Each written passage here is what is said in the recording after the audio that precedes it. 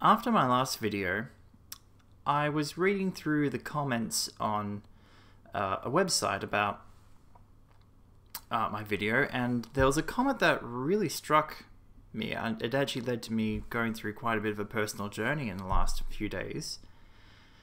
And the comment was simply that cults don't necessarily appear in a religious or pseudo-religious context. They can also occur within a family, and I hadn't actually considered that a family could be a cult. But I actually come from a very dysfunctional family, and this comment struck a chord with me, and I was lying awake one night, and there was a memory that just kept coming back over and over again. My subconscious is bringing this memory out, which I hadn't really thought about for a long time, but it seems to be very relevant. I thought I might share the memory and maybe another memory of mine, and explore this idea of, can families be cults? Can you actually live in a cult and not realize that your family is a cult? So in this memory, it was a few years ago, quite a few years ago, I was at a pub with my family, specifically my three older sisters and my mother. And at the time, one of my sisters was breaking up with her partner, and who is the father of one of her children. And a breakup that it didn't have to be messy, but my sister was determined to make it as messy as possible for her and her children and him and the family. And one of the issues it centered around was the house. Who was going to get the house? Now, he had offered her a 40% stake share value of the house that they lived in. And she was not happy with this. My sister felt that she was entitled to the entire house, and her argument was that, and I could understand her argument, is that she'd been the breadwinner for the last 7 years and he'd been unemployed for 7 years, and therefore the house should go to her. However, the house was actually bought with money that his father had donated to him, and I was just thinking about this, and also as if the court's going to completely demolish the father if he's going to get joint custody. They can't really do that. So I told my sister, I said, you know, whoa, watch out. This is a pretty big step that you're trying to take. I would just take his offer now. Take that 40%. Don't go to court. Don't make things worse than they have to be. That 40% is a reasonable offer. And that I actually went into detail because I said to her that if you take this to court, what's going to happen is the court's going to pretty much decide that his deal was good in the end. It's going to take you years. It's going to be really painful, stressful, traumatic going through the court procedure. And ultimately, you're only going to get 20%, he's going to get 40%, and your lawyer's going to get 20%, and his lawyer's going to get 20%. And you've got nowhere but just put your whole life on hold for 2 years. And like, I gave her this advice because I really do care about my family. I do care about family, and I wanted to protect my sister. I wanted to protect her from a decision which I did not think was a very wise decision. And so I'm not telling her this to put her down or to discount her experience or her belief that she is entitled to this, because I could see that there was, in a sense, I could, from that perspective, that there was some injustice done to her. But I just didn't see the sense in taking him to court. Now, my sister did not like my advice. She got very, very angry with me, and she actually picked up a glass of water and threw it at my face. And she screamed that she had no brother, her brothers were dead to her, and she took her children and stormed out of the pub. So this is all in public, everyone got to see this happen. And yeah, so she behaved absolutely reprehensibly. And that, you know, I could have handled that alone, because that I could have just gone, yeah, okay, that was my sister. She's always been a bit emotionally unstable and unpredictable and violent, I have to also say. And so I could kind of deal with it because, yeah, well, she was in a really stressful situation. Things were really bad for her and her family at that time. But the thing that really traumatized me, that made this memory a traumatic, what I'd call a traumatic memory, was how my other two sisters and my mother reacted after my sister left. And so their reaction was basically to say that it was entirely me at fault, that I was at fault. I should have been completely supportive of my sister regardless of what she was saying and regardless of how thoughtless and impulsive her decision, which ultimately she did decide to go ahead and take it to court and challenge him to try and get full ownership of the house. Yeah, no, this is the thing that, like, you get these things in your memory burned in.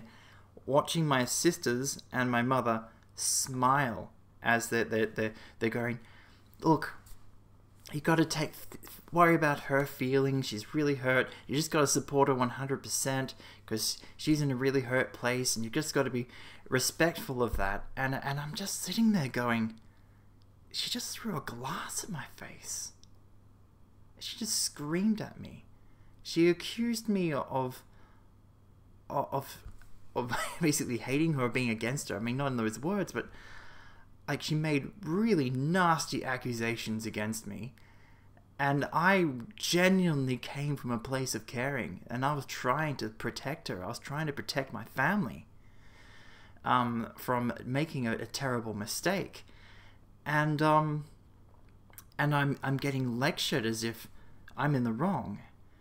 And not only that, I'm being told that I'm not allowed to feel hurt. I'm not allowed to be a victim of my sister's very bad behavior. And that really stuck with me. And definitely, you know, I mean, I was already quite estranged emotionally from my family well before that event, but still, that was just another nail in the coffin. Because, yeah, considering how hurt and embarrassed I was after that happened. Anyway, so my sister, she ends up pushing this court case against her former partner, and she, okay, it was really nasty. This is a really nasty 2 years fighting him, trying to get revenge for how she perceived him to have mistreated her. She even went to the police to file false accusations. And she lied a lot and just rewrote history and things that just didn't happen. And nobody pushed back on this. They kind of complained about how she was behaving, but they didn't really give her support, and they didn't really push back on her craziness either. And they kind of just basically enabled her to be self-destructive. And in the end, the court decision was that his original offer was the fair one. They supported the 40-60 thing, and after 2 years of heartache and mess and alienation and traumatized children, that she got 20% of the house's value, he got 40%, and their lawyers got 20% each. It was almost, when I heard this, it was almost like, wow, am I psychic? I saw this happening 2 years ago. Mind you, I think if you know anything about the family court, you can and how the legal system works, you could have seen this coming back then as well. It's not that difficult if you apply a bit of thinking to it. And I go to my mother like, that's exactly what I warned her would happen. 2 years ago, I warned her this is what would happen. And my mother's response was like, Jason, you must never tell your sister that. You must never remind her of that, because it would hurt her too much. And it's like, oh, fuck. Just hell. It's like, that doesn't occur. It doesn't occur to anyone in my family that maybe I might be hurt. Maybe I might be hurt by this injustice. That I've been wronged. I've been violently attacked, and I've been accused of these horrendous things, and then I get no vindication, no acknowledgement, no apology for this. My feelings don't exist, and I think the reason why it was this memory that was coming up when the reference to the cult comment was like, this is the cult of my family, that men don't have feelings, and we don't have feelings that matter. Only women have feelings, and only their feelings matter. And it's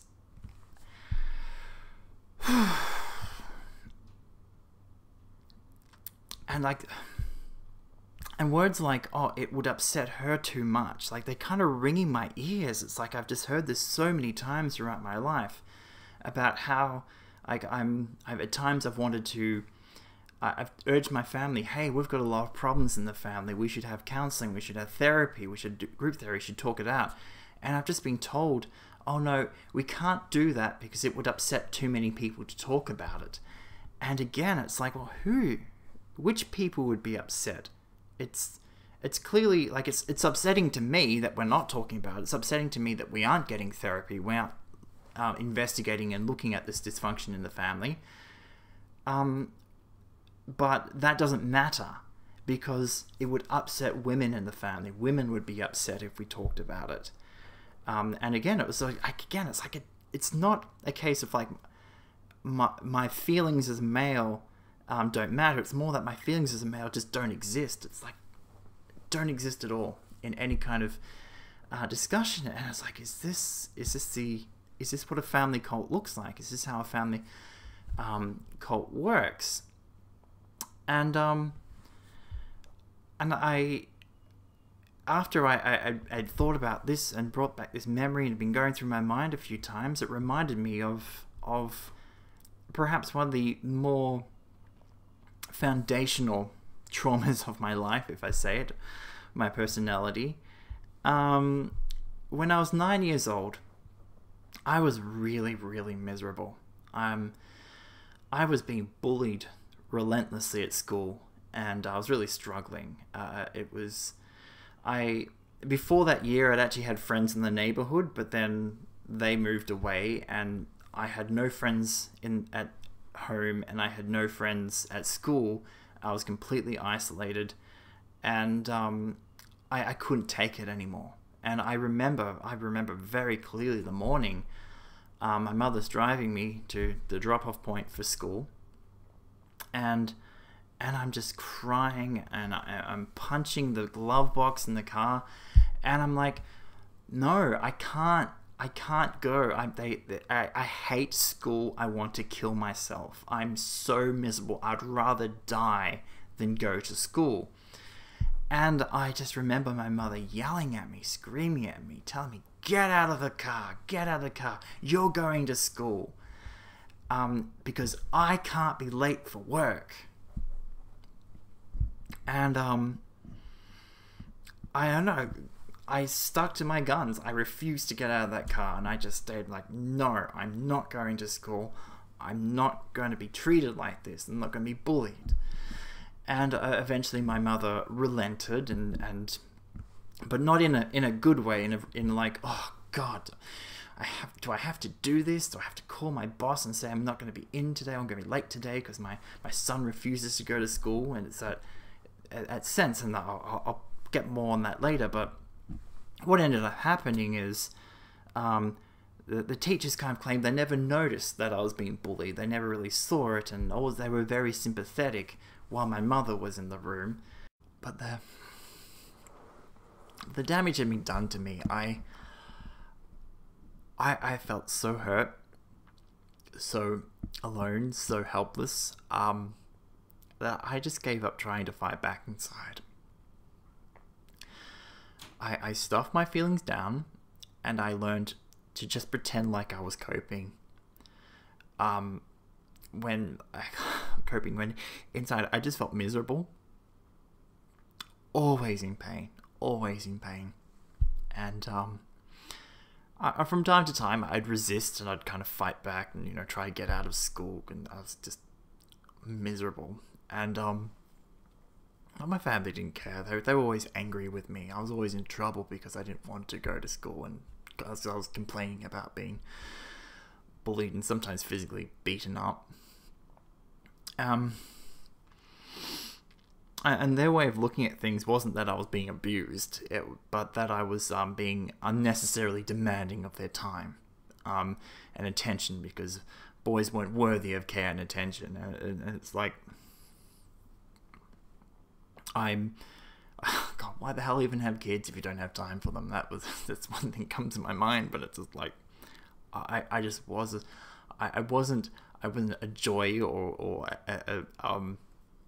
a gift in their life. I was just an inconvenience the whole time, and they would have been a lot happier without me. The school the school had a counselor, and they actually did something. I didn't know this at the time. It wasn't until years later when I read the reports, but the school were concerned that I wasn't happy. They were actually more concerned than my mother. And so they asked my mother if I could get a psychological evaluation, and they sent me to a pediatrician and a psychologist to look at me. And so at the school's request, I did go. I actually went to I won't name the place, but it's a place well known where I live,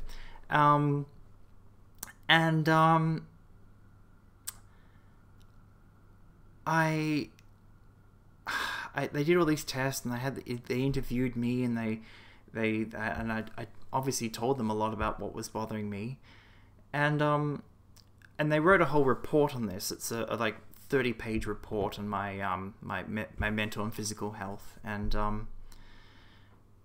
they sent it to my mother, and like because I've got it, I can tell you, like, they were saying things like, we're very concerned that Jason's mother doesn't seem to take this seriously. She seems to be more concerned about how it impacts her than it impacts her son, who is clearly suffering a lot from loneliness and low self-esteem. Low self-esteem came up very often in this report. And in the report, it was saying that, yeah, I was getting bullied a lot because of my speech, because I had a speech impediment. And they were like recommending that, yeah, I should get see a speech pathologist to help me with my speech, but also that the teachers of the school had assumed that I wasn't a very bright kid because I had very poor grades, but I actually had a very high IQ, and that they were saying that it looks like Jason's very bored at school, not because he's not very bright, but the opposite, that he's actually a lot more advanced than the other kids are for his age, and that he's not being challenged enough, and that the school needs to actually acknowledge this and take this into account with Jason. Now, the final thing in that report, in the final paragraph, was saying, now, of course, due to the privacy issues, we can't just send this report directly to the school. It has to be sent to the mother, and so enclosed in this envelope are 2 copies of this report, one for parents and one for the school that the school had requested. And you know what? I've got the envelope, and both copies are in there. My mother never passed the report on to the school. She opened it, she read it. I assume she read it. Maybe she didn't bother reading it. Maybe it wasn't important enough for her to read. But she never passed it on to the school. It was just too much bother to actually, take care of me, her son. Which is another aspect of in a cult, because outsiders could easily see that something was wrong that the people inside couldn't see. They were completely oblivious to. The outsiders could see that there was something wrong, that my mother wasn't taking enough concern with my well-being, but no one inside the family could see this problem, just as no one inside the cult can see the problems with the way that they're looking at the world. But anyone else looking into the cult's like, duh, that's crazy. And again, it's like, well, it's like I'm not important. Like, I mean, this was an issue for the whole of my schooling time. I was just bullied and harassed, and I didn't fit in, and I often had really bad teachers who didn't appreciate me, and certainly no one took an interest in me, in my academic abilities. And this might shock a lot of people, but I actually grew up with the view that I was actually dumb. I thought I was below average intelligence because I'd just been told I'd been stupid so much, and no one had actually stood up for me. And it's like, wow, it's like it mattered more. My mother was like, I'm there, like I'm crying, I'm desperately needing help and attention at 9 years old. And the thing that my mother's worrying about is that she doesn't want to be late to work because her boss might be unhappy with her being late for work. And again, it's like I don't even exist as a male. Like, I don't exist. This is these are two examples. I could bring up a dozen other ones. And it is a view that is shared by all the women in my family. And that, you know, there's a saying, and my mother actually taught this one to me, of all people. Girls are made of sugar and spice and all things nice, but boys are made of slugs and snails and puppy dog tails. And my mother told it to me, and she thought it was very funny. And, you know, I laughed when she told me, but, you know, I do remember later on kind of going, yeah, it's true, boys suck, we're really awful, I'm a disgusting, ugly boy. I go, oh, damn, poor women have to put up with us boys. We're just a blight on humanity. And for those of you who are familiar with feminism, you'd recognize this kind of, like, men aren't even people. Right? We exist purely to serve the entitled interests of women. And that, like, it's no surprising that feminist beliefs and ideology are rife throughout my family. Like, they kind of take on the feminist interpretation of history as a fact, even though there's no evidence for it at all. But the crunch point actually came because, like, I was traumatized by this. I was traumatized by the fact my mother didn't care about me or my well-being, and I had a lot of issues with low self-esteem. And I went through lots and lots of therapy, thousands of dollars, tens of thousands of dollars spent on therapy and seeing lots of different therapists. And I had one of the breakthrough moments, like when I was just telling you about that 9-year-old experience, and like when I was crying in the car, and I'm telling the therapist about what happened. I was actually defending my mother at the time. I was taking her point of view about how hard things were for her, how much she was struggling with my father and with kids who were having problems, and that she had to get to work and she didn't want to get into trouble. And so I'd adopted the worldview of the family cult that male feelings don't matter compared to female feelings, that my mother was the real victim, not me. And the therapist just asked me this question. And it's like, if you'd been in your mother's shoes, if it had been you there and with your son, and your son was telling this, how differently would you have reacted? How would you have wanted to react at seeing your parent react to you? And it was just like, wow, that was one of the most mind-blowing ideas to contemplate, because suddenly it's like the scales fell from my eyes, and I could see just how unhealthy, how toxic my family was. Because I'm like, if that was my son, oh my god, fuck. Oh, I wouldn't give a shit about work. I wouldn't give a shit about my boss and about being late. My son is being attacked. My son is suffering. He wants to die. He's so miserable. I would move heaven and earth to protect my son from that. And I go, my mother didn't care. I didn't matter. Being late for work was what was important to her. That was what she was worried about. And it's like, it wasn't just me being affected. The sex ratio in my family is 2-to-1 in favor of women. And it's not because more girl babies were born than boy babies. It's literally because the men either kill themselves or they neglect themselves so much they die very early, or they just disappear. They leave the family and they disconnect and cut all ties with it. I fit into one of those categories. I've cut ties with my family. And so there's hardly any men in the family. because they're all gone. They're all fled or they're dead.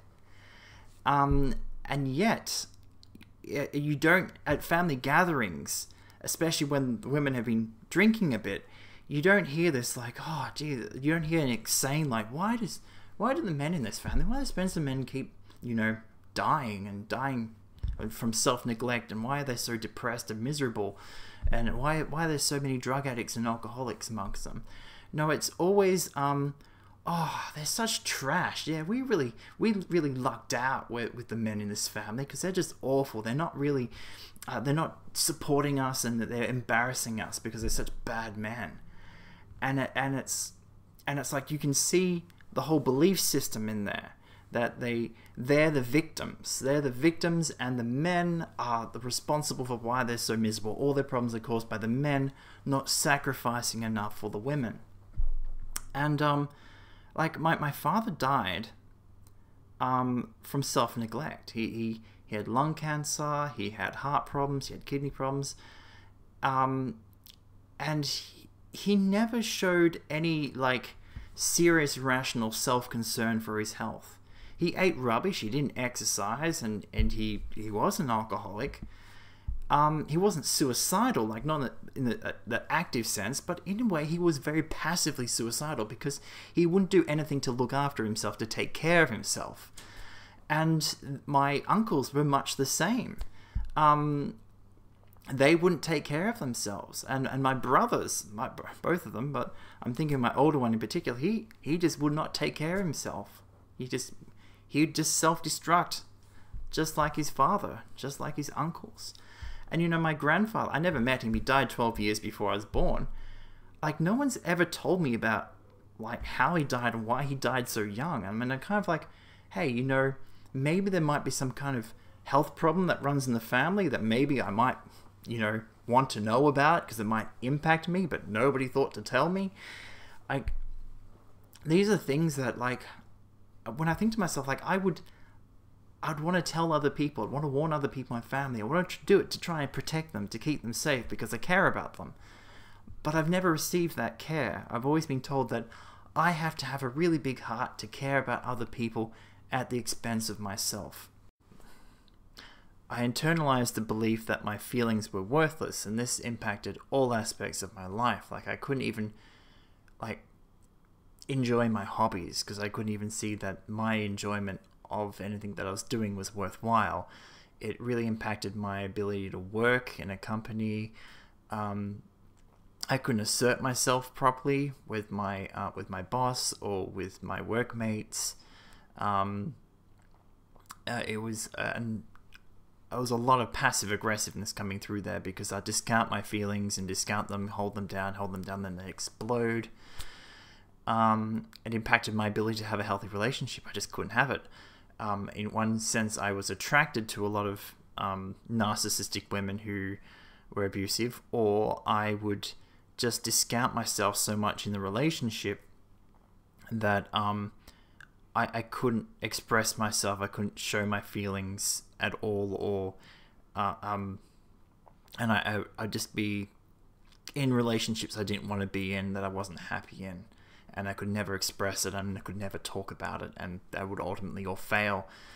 And so there was this lot of profound helplessness in my life that I couldn't actually get anywhere in these work and romantic spheres. There was this heartbreak and disappointment after the other, and I just couldn't break free from this cycle.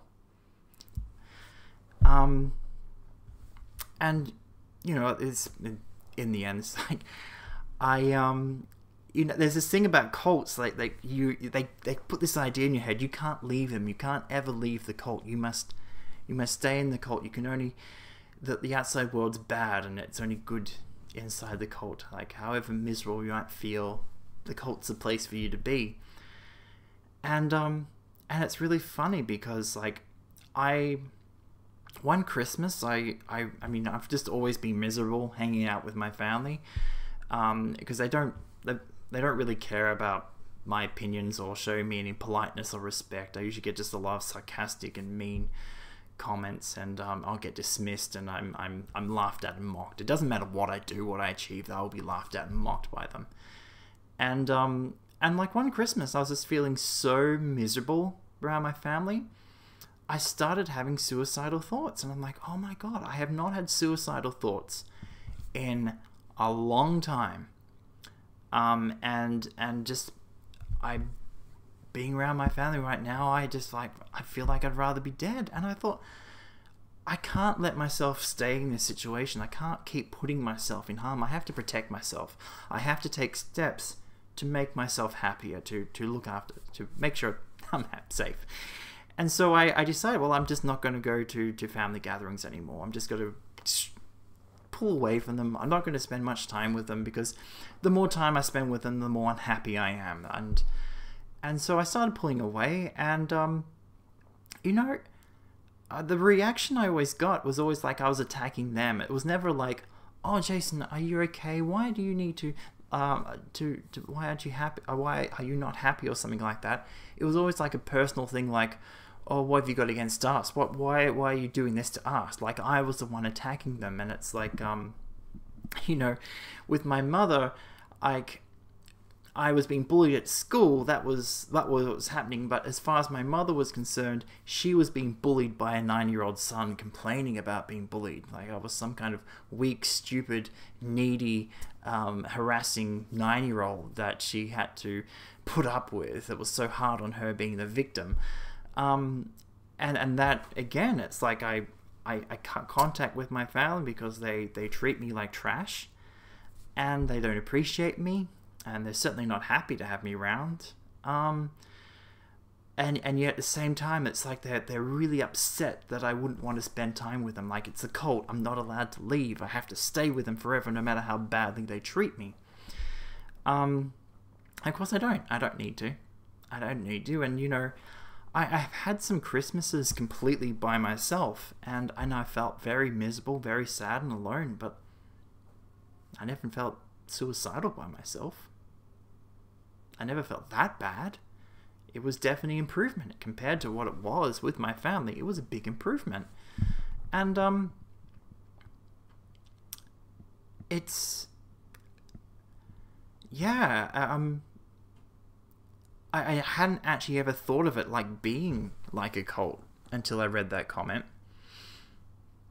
And I'm like, I'd always kind of figured it was like feminism. It was these bad ideas. People believe these bad things. But now I'm like, it is kind of like like that pseudo-religious cult where they've got these beliefs, and feminism promotes these beliefs, which I don't think feminism necessarily causes these dysfunctional families, but it kind of strengthens them, it encourages them, and so it reinforces them, keeps them from actually breaking away and actually doing some healing and getting therapy, because they keep getting that positive reinforcement. And I do think my family kind of resent me not like leaving the family, not talking to them, because it's throwing a spanner into the works of them being like, they kind of need me to be a scapegoat for their unhappiness, for their misery in their life. And if I'm not there, then they can't use me as a scapegoat, or not very well. And yeah, so yeah, in the end, I left the cult of my family, and it's sad because I really like, I don't know, like I love family. I value family. Family is a really high value thing to me. Like if I have a family in the future, it's going to be everything for me. That's it's going to be the most important thing, and it's and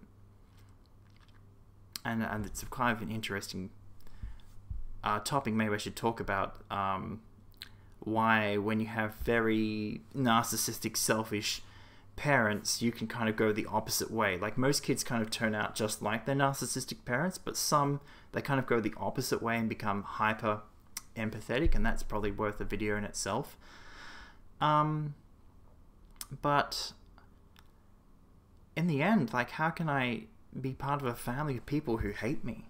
And that's what they do. And I've been told by so many people that, oh, oh no, they don't really hate you. You just don't understand the way they love you. And when I've heard that, it's like it's always been denying my own personal experience, invalidating me, invalidating what I've been through. And that was actually part of inspiration for me. Like, hey, I should be a therapist. Like, apart from the fact I've acquired all this self-knowledge and all this time and learning about psychology and therapy over these years, but also that I do see these mistakes, particularly when it comes to invalidating people's experiences. And they do it well intentionally, but it really does hurt when you've been abused all your life by someone and then someone takes the side of the abuser.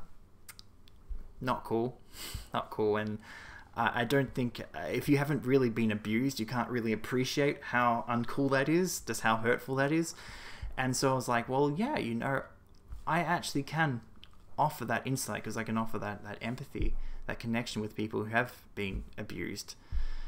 But also for me, it's also like, well, you know, I always wanted to, I had these dreams for a lot of time that, oh yeah, my family would actually get therapy and we would talk about it, we'd share experiences and we'd deprogram ourselves and we'd actually all be happy.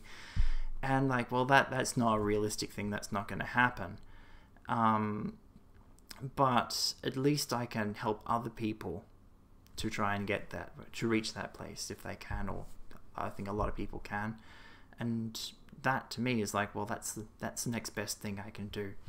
Anyway, so that was a bit different from my usual program. I hope you did find it very insightful, particularly if you're going through something similar. Like, I'd be really interested if you actually feel like your family's a cult, because if that's the case, I'd love to hear your perspectives. Or anyone who thinks this is nuts, you can't compare this to cult, that's always interesting to hear. But or sometimes it's very interesting to hear because you hear these new insights I hadn't thought about before. But yeah, that's it for this week. Stay safe, and until next time, per spera ad astra.